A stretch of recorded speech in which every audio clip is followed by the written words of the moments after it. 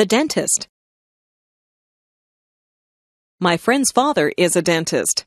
He has an office near my house. I went to see him on Thursday. His nurse told me to sit in a very big chair. She tied a bib under my chin. The dentist came in. He examined my teeth with some shiny silver tools. He looked at my front teeth and my back teeth. He told me that the back teeth were called molars. He told me to open wide. He had a little mirror that he used to look at my teeth.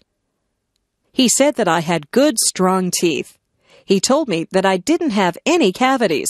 I told him that I didn't eat a lot of candies and that I always brush my teeth after every meal. He said that was very good. He asked me if I flossed my teeth, and I said, yes, I use dental floss every day. He told me that my teeth were healthy because I took very good care of them. He left and told me to keep up the good work. The dental hygienist came in, and she said that she would clean my teeth for me. She scraped my teeth with a sharp tool, and then she put some polish on my teeth and began to clean them. When she was done, she told me to spit into a bowl, and then I rinsed my mouth out with water. I looked into a mirror and saw that my teeth were very shiny and white. If I take care of my teeth, I'll have them forever. I would like to keep my teeth healthy and white. I like to smile.